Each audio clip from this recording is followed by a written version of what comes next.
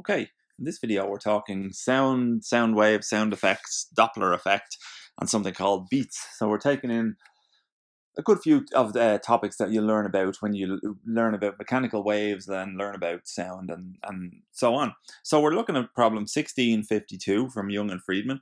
So while sitting in your car by the side of the road, you're approached by your friend who happens to be in an identical car. You blow the car's horn, which has a frequency of 260 hertz. Your friend blows his car's horn, which is identical to yours, and you hear what's called a beat frequency of 6 hertz.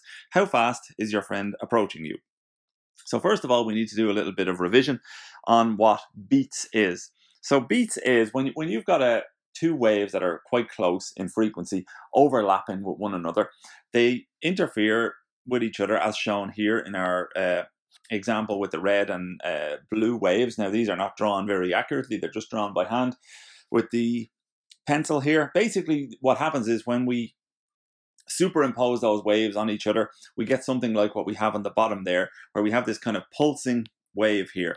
And the beat frequency is this frequency here. So it's the distance between these two nodes on this superposition of these two waves.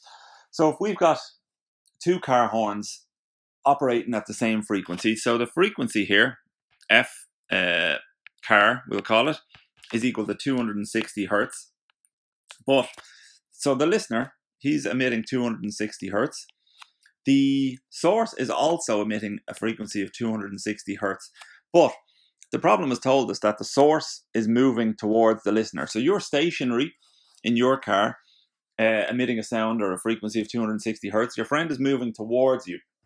And because of the Doppler effect, that is going to result in an increased frequency as observed at the point of the listener. So that, you know, when you've studied the Doppler effect, you see that the waves kind of bunch up and that results in an increased frequency. So that increased frequency is going to mix, if you like, or interfere with the regular 260 hertz frequency that the listener is emitting, and they're going to cause a beat wave.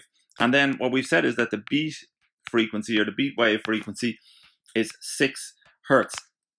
So if we know a little bit about the Doppler effect and we know a little bit about beats, we should from there be able to figure out how fast the car is moving towards you. So we know from studying the Doppler effect that the frequency heard or observed by the listener is equal to the velocity of the sound wave plus the velocity of the listener divided by the velocity of the sound wave plus the velocity of the source multiplied by the frequency of the source. So the apparent frequency recorded by the listener is equal to the velocity of the wave plus the velocity of the listener divided by the velocity of the wave plus the velocity of the source, all multiplied by the frequency of the source. Okay, so in this case, we can get rid of one term because we know that the listener is not moving. So this velocity here is 0, and our equation is slightly simplified. And we also know that, and we'll just change the notation here, the frequency of the source is 260 hertz. So there we go.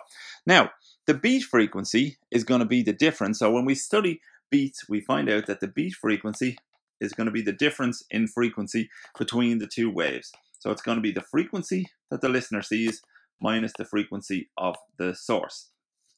So we have a beat frequency of 6.0 hertz. 6.0 hertz. So what that tells us then is that the beat frequency is going to be equal to the frequency of the listener minus 260 hertz. So the frequency, remember, of the source is 260 hertz, which is what we've put in here. So just make this link between these two here. And that's going to be equal to, whoops, should go back to black. That's going to be equal to 6 hertz, okay? So what that tells us then is that the frequency heard by the listener is 266 hertz. So the beat frequency is 6. The source frequency is 260. So the frequency that the listener observes now is 266 hertz.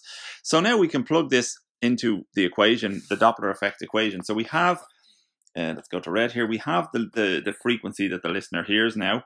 We can know the velocity of the wave because it's a sound wave in air, so it's going to be 344 meters per second, which is what we take for the velocity of a sound wave in air.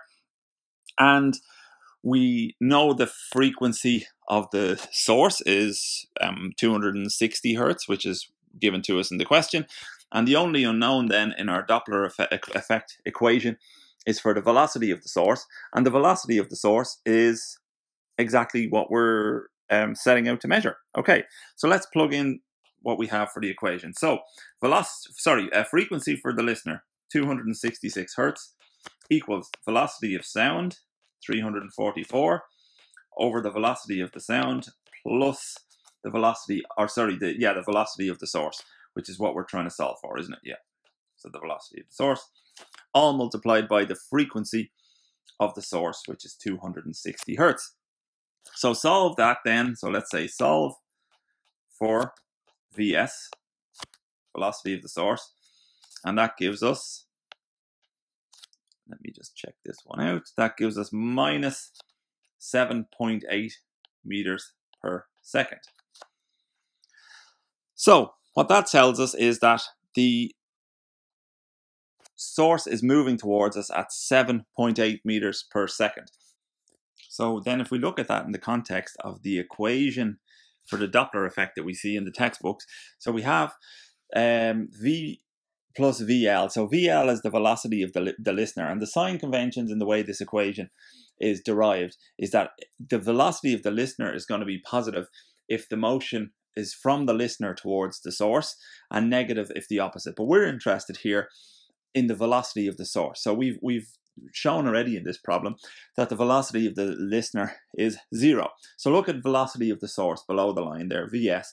What that shows us is if the velocity of the source is positive, then the movement is from the listener towards the source, and negative if the opposite. So if the source is moving towards the listener, we get a negative value for the velocity of the source, which is what we get in this problem. So the negative value tells us that the source is indeed moving towards the listener at a rate of what we said was 7.8 meters per second, and that results in an increase in frequency of 6 hertz to 266 hertz, and that's observed in our beat frequency between the two waves. The wave from the car we've sort of called the listener, and the wave from the car that we've called the source.